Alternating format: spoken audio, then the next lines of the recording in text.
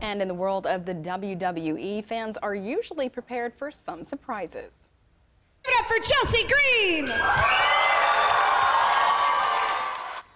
In preparation of SummerSlam tomorrow, some WWE stars spent today surprising fans at the downtown boxing gym. The organization is donating $20,000 to the gym, as well as a custom championship title. One staff member says this money will help make the place a better space for the students. This is a space that's really focused on not only making sure we get the best academic resources for our students, but also that we allow them to focus on health and wellness and confidence, and who better than the WWE superstars to come share that confidence with our students. The donation is part of a bigger $60,000 donation that the WWE gave to different youth organizations throughout the city.